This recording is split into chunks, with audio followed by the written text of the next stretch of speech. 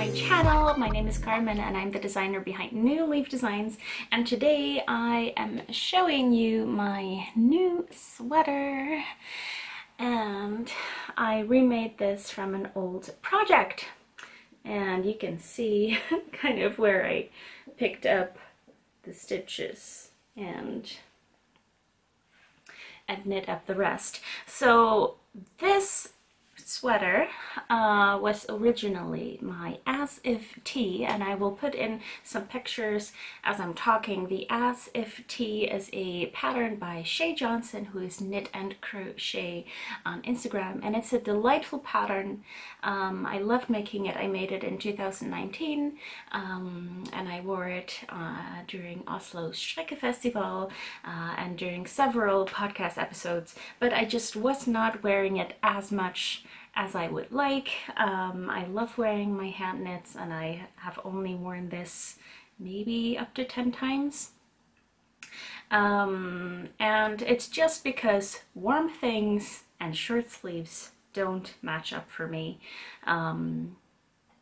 And you know, so I thought, and also because I had a lot of the same yarn but kind of different color left in my stash, and I was just looking at it. I have this big open cupboard there with my yarn in it, and it was just staring at me, and I had a bit of yarn left over from all 4 colors that I originally had. So it's all by the same indie dyer, all the same yarn base, but it was all kind of different shades of pink and purple, and I had already used 3 of those skeins in here.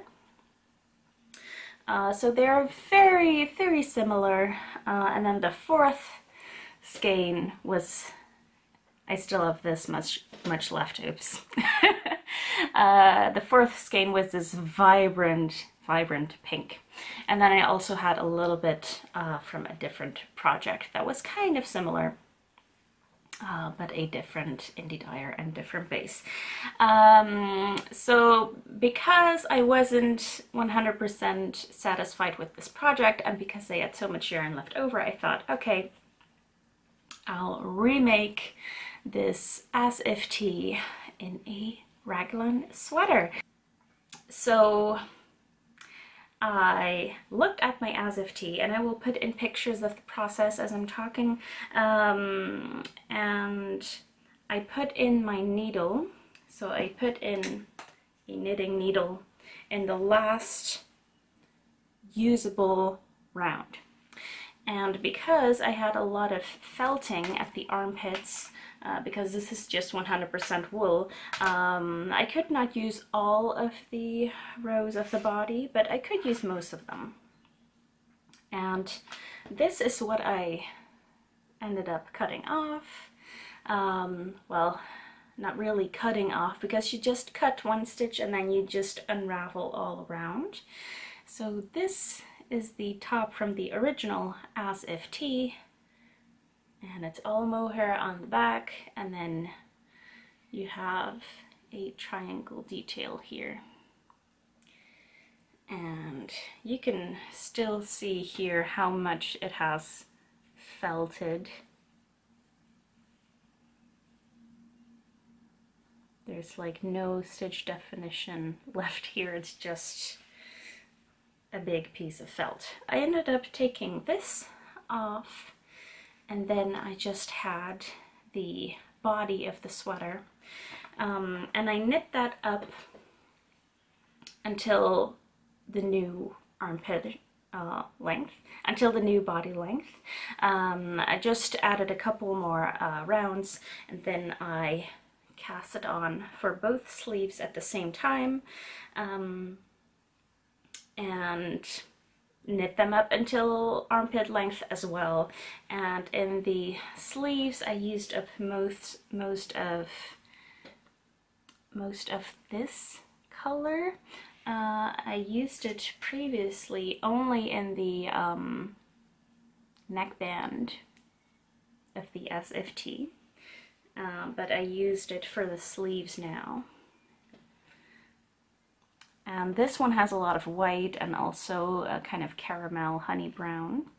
And then I used, well, I kind of gradually went to the pink that I was saving for the top. Yeah, but then I also used some other yarn in between, and it kind of went a little bit wonky, but I don't really mind. I mean, it's a pink sweater, it's gonna stand out anyway. And as soon as I had the sleeves to armpit length, I joined them all together and I did raglan shoulder shaping all the way to the neckband.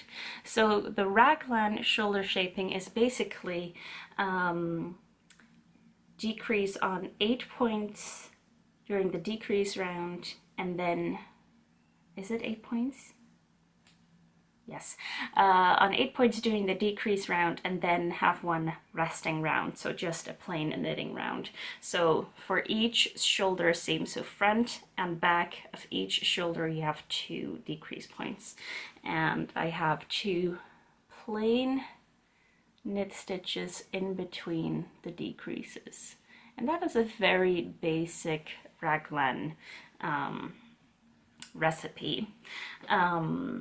And it doesn't always work because, you know, you might, it depends on how many stitches you have for your sleeves.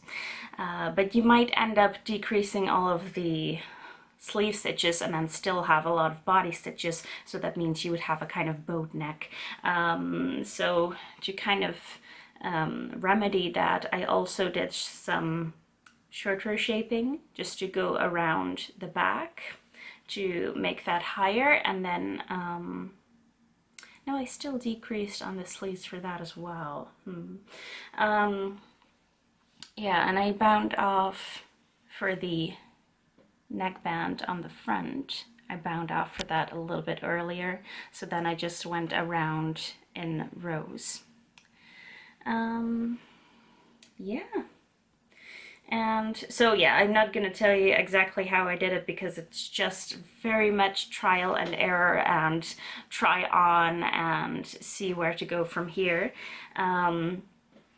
The stitches for the neckband, I didn't bind them off, but I just put them on a separate needle so that I would have live stitches all around. That did end up with the neckband stitches being very loose, so I had to tighten them again when I sewed the neckband together. So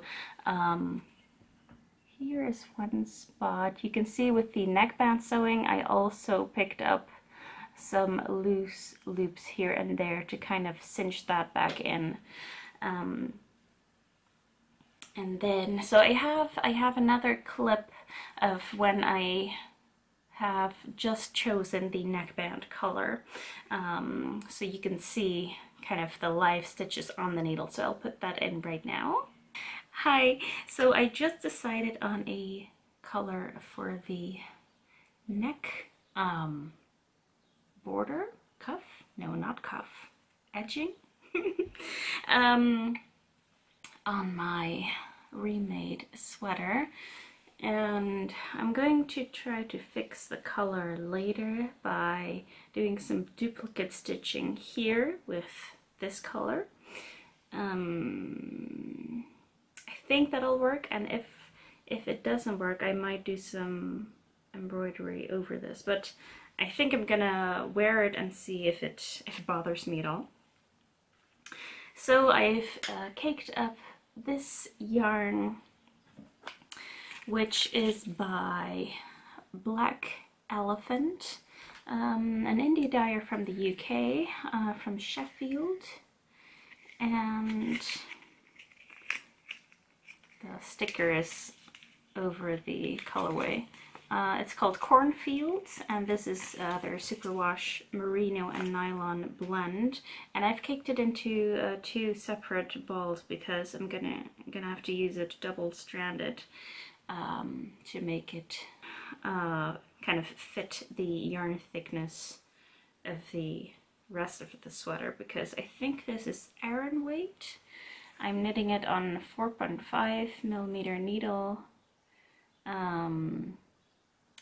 It might be worsted weight instead.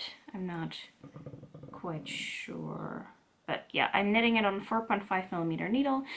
So I'm gonna be knitting the neckband on 3.5 probably. So hopefully that will do. And I just think it gives a very fresh, you know, vibe to it, to add this mustardy greeny color.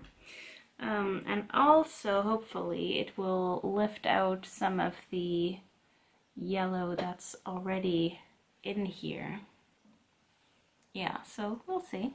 Yeah, so I'm just going to knit the neckband and finish my sweater. And here it is on! Ta-da! I really love the neckband color because that really adds that zing to it, you know, even though it's, you know, pretty, this is not a low-key sweater, but yeah, I like it.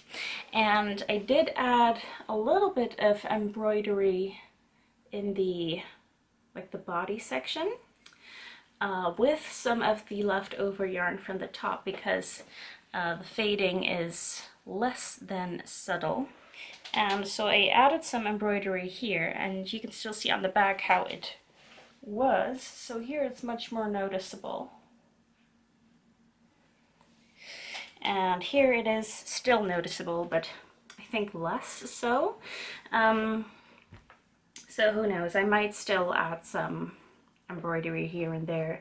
I still have some yarn here that I could add duplicate stitches with.